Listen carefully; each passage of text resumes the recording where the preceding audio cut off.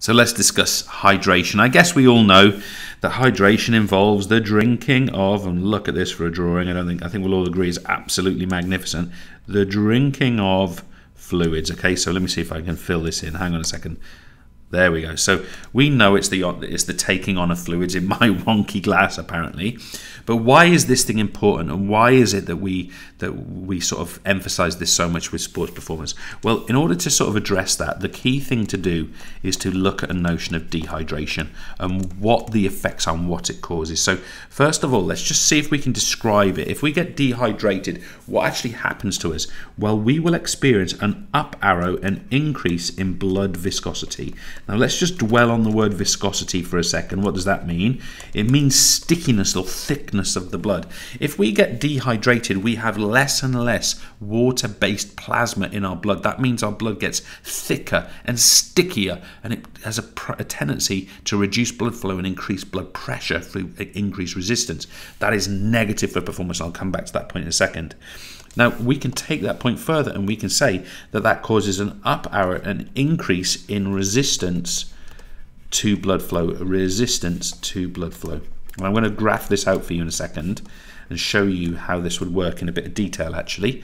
Now, also we want to say here that we get a decrease, a down arrow in cell function. All cell function involves water to some degree, so that is going to be a negative aspect for us as well. Now, part of that is that our brain cells actually suffer as well, and we might have a loss of concentration, and this is going to be particularly the case late in performance when the dehydration has set in more. You might notice that people make more mistakes late in their performance. Perhaps one way of saying why that would be the case is because of this dehydration factor.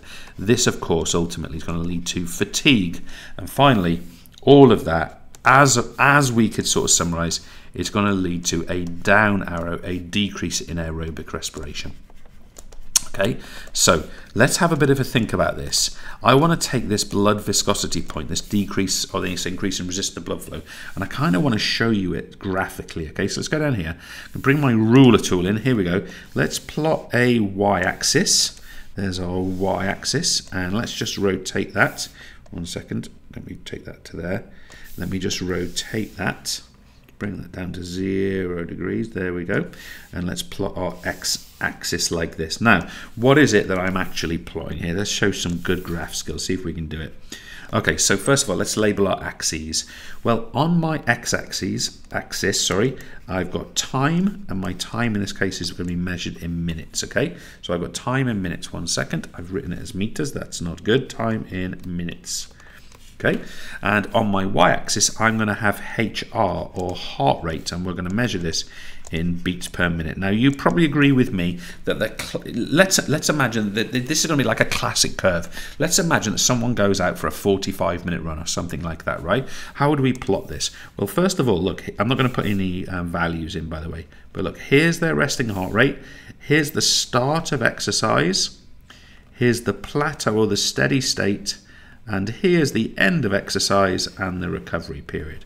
Okay, so that would be a pretty classic curve that we could draw of heart rate against time in some kind of sub-maximal steady state exercise, okay? So, just to be clear, this is rest, this is our increase or rapid increase, this is our plateau, our steady state, and here's our leveling off of our recovery period. Now, the point to make is the way that I've drawn this here, this area from here to here, this is where, let me draw that in. This is actually where exercise starts. There's the start of exercise, and here's our end of exercise. Of course, we've got this sort of catching up of our systems in here. The point I want to make, though, is that this area here we could describe as a steady state period. Okay, steady state.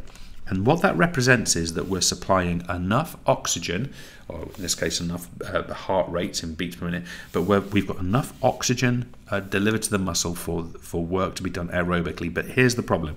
In fact, I've just realized I've got to choose, let me choose my rubber here. If I was to just rub this out a second, this part here, the effect of dehydration is the following. Okay, let me keep this on for a second. The effect of dehydration is the following, is that heart rate doesn't remain. It doesn't remain steady state. It gets to here, and then we'd have that sort of dropping off. So what we've got here is we've got an upwards adjustment of heart rate. Now remember, the performer is running no faster, they're doing no more work. So we've got what we refer to as a cardiovascular drift. So in other words, the performer is having to work a lot harder and produce some of this, release some of this energy anaerobically to do the same amount of work. Now, why is that? And if we go back to what we wrote a few moments ago, the reason that's happening is because dehydration causes an increase in blood viscosity. We get an increase in resistance to blood flow. Now, because of that, what's happening here is that effectively our stroke volume is decreasing, and in order to maintain the same amount of blood flow to the muscle, heart rate has to increase, and that's what we call cardiovascular drift. And as that goes on, the individual has to go on and on and on. And the reasons that this has to happen is because the performer has to, I mean, they're not thinking about it, it's happening automatically. They have to maintain cardiac output, you know, the amount of blood leaving the heart per minute has to be maintained. The only way to do that is increased heart rate. Okay, so we could say that you get an increase in heart rate to compensate,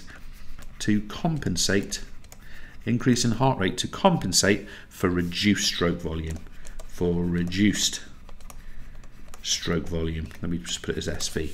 And that's what we mean by cardiovascular drift. So dehydration is really not a good thing for performance. So guys, what I'm saying is, it might be dull and boring and tasteless, but drink your water and make sure you stay hydrated for performance. It does genuinely impact on how you'll perform. Cheers.